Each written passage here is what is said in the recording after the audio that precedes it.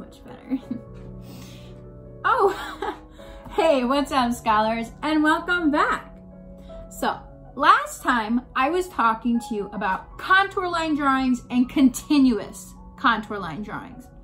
Now, today, continuous contour line drawings are really going to help us with our new challenge. And our new challenge is, we're still drawing from observation, but today's challenge is to create a blind contour line drawing. Blind contour drawing? Yes, a blind contour line drawing. And that means that when you are drawing from observation, you are not allowed to look down at your paper and see what you're drawing. Yep, you cannot look at your paper, and that's the blind part. You are only allowed to look at what you are drawing today. Now, that's why the continuous line drawing is going to help you, because with that kind of line drawing, your pencil or your pen or your marker is always on the paper. So you can't get confused of, oh no, what was the last thing I drew? No, with that kind of line drawing, your pen is already on the paper and you can just keep on going. Now, you're still not going to be sure whether or not, oh, am I in the right place? Am I getting the right spacing? So I'm going to talk through this challenge. So when you try it, you can be like, all right.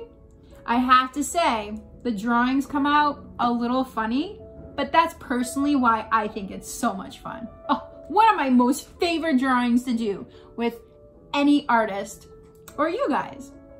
So today my three-dimensional object that I'm going to use is myself. So I am using a mirror so I can observe myself. Now you can choose another object. Maybe you want to use a chair for today, or a cup, or another favorite toy. Or if you have a sibling or a parent who's willing to model for you, totally awesome.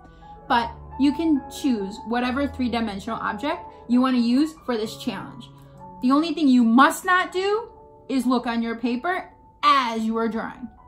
So before I start drawing, I'm first going to observe my object. So I'm going to carefully look and decide where I'm going to start. Because where I'm going to start, that's where I also need to decide where my drawing material needs to start on my paper. Now, if I'm going to start at the top of my head, I might want to start at the top of my paper. If I want to start like towards my neck or my chin, I might want to start towards the bottom of my paper. So I need to make some of those mindful choices before I start. So I'm actually going to start down here. Now, as I'm drawing, I want to make sure as my eye is traveling along my object that I'm drawing, my pen or my pencil or marker is traveling with it. So it's almost if my eye and my pen were connected by a string and moving together. But don't forget, you are not allowed to look. That is part of the challenge, is not to pick up your pen and not to look at the paper. Trust me, it's so much fun. All right, I'm gonna start. So if you're afraid you're gonna look, I get it. You can always get a paper plate or a napkin and put it over it to kind of blind it, but I challenge you just not to look. So here I go. I'm gonna start at the bottom because that's where I'm gonna start, down here. All right, so I'm gonna start looking. And just like my continuous line drawing, some of my lines might be squiggly or overlap, but I'm just going to look and draw as I see the parts in my face.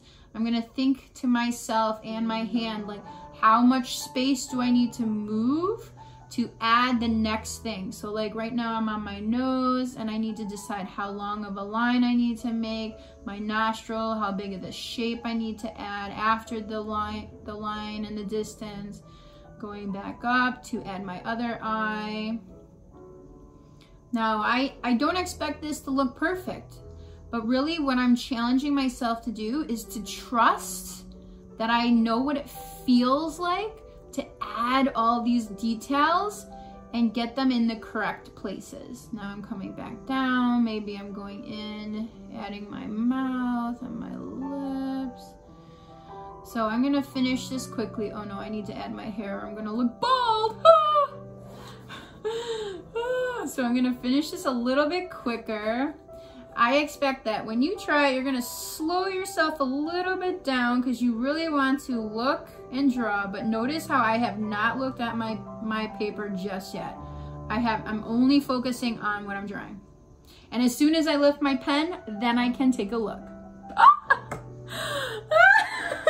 All right, let me show you what I got. It doesn't look exactly like me, but I did pretty good considering I did not look. My two eyes are exactly where they need to be. My nose is approximately there. You see my mouth. I did pretty good. I even got my little bun at the top. All right, my friends. So today you are doing a blind, continuous contour line drawing. Good luck, and make sure you are not looking on your paper. All right. Hope to see some of the results.